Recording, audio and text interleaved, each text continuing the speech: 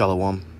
First and foremost, as always, I want to give all the praise, honor, and glory to Yahweh Bahashim, Yahweh Shai, Bahashim Rakakwadash. I want to say double honors to the apostles and elders of Great Millstone that taught us this truth through the Spirit. And I want to give a special peace and blessings and salutations to the elect. All right, I'm the brother Zion, and this is going to be a spiritual dart number 2.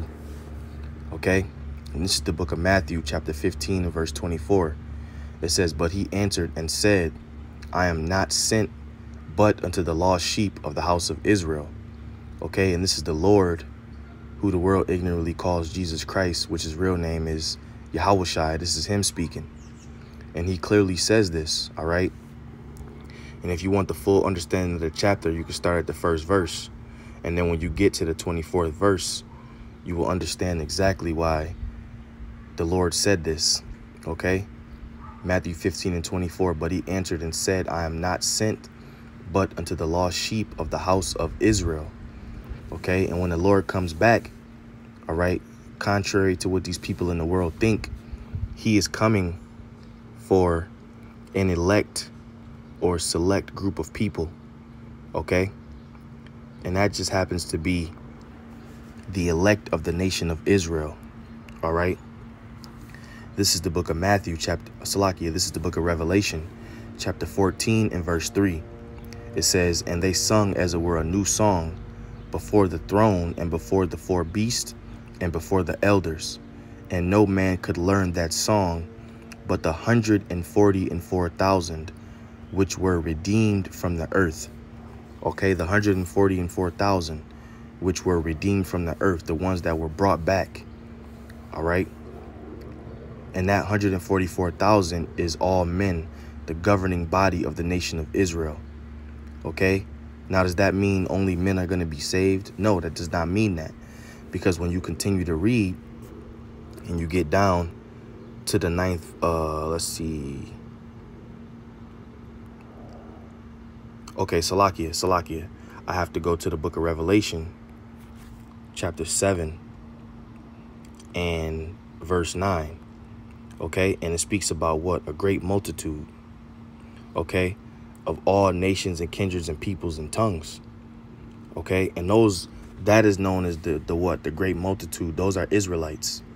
And you can connect the dots when you read Hosea 1 and 10, when it clearly tells you that the number of the children of Israel cannot be measured nor numbered. So that's how we know that this great multitude in Revelation, the 7th chapter and the 9th verse, is talking about Israelites.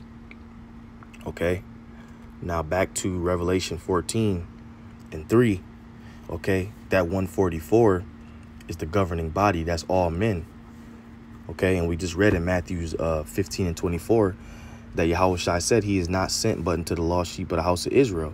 So when he comes back with the innumerable amount of angels, those are going to be the ones that's getting delivered. Okay, the 144,000 and also that great multitude, man. Okay, which are going to be men, women, children. Okay, whoever the Lord sees fit to be a part of his elect, but those are all Israelites. All Israelites. Okay, and guess what? All of them are not going to look like your average everyday Israelites, man. You know, the scriptures say these are they that came out of great tribulation. All right, but there's no women in the 144. Those are all men. That's the governing body. Okay, but there will be women a part of the great multitude. All right, and that's the key point. That's why Yahweh Shai said, I'll read it again. Matthew 15 and 24, "But I am not sent." But he answered and said, "I am not sent but unto the lost sheep of the house of Israel." And the world hates that we come out with this doctrine, this truth, because salvation is not for all people, contrary to what they've been taught. Okay, and that's the beautiful part about being an Israelite, man. And not even all of our people are going to make it on this side. All right, so how much more do other nations receiving salvation? Okay, so only Israel, man. And even within that, the elect. Okay, the 144 and the great multitude I want to give all praise, honor, and glory to Yahweh Bashim Yahushai, Bahashim, Rakakwadash.